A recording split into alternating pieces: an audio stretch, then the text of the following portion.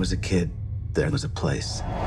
Casting Abra. Did you do your homework? Did you read all the books first? I read some of the Dr. Sleep book, and then I watched The Shining. And with this being a continuation of the story, we do see, you know, some scenes. A couple of them might have been from the original Kubrick. Did you borrow them? Or no, not at all? I heard there was like a couple shots that were borrowed, but other than that, you shot all this stuff. We recreated everything. Okay. There are 3 shots that we took from Kubrick because we couldn't recreate. Okay, okay. And they are the island in the canyon, the helicopter shot, and the 2 shots immediately after it of a car driving up the mountain pass.